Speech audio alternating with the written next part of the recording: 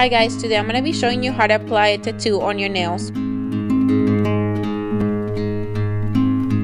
For this design, you will need the following.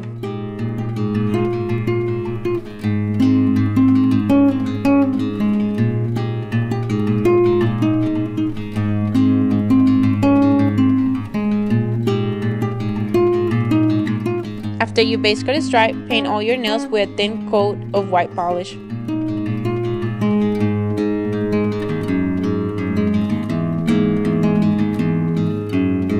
Cut your tattoo in the shape of your nail and peel off the clear part of the tattoo. Place the tattoo on your nail. Dab water on the back of the tattoo, then apply pressure. And once you think it's ready, just remove the white part gently.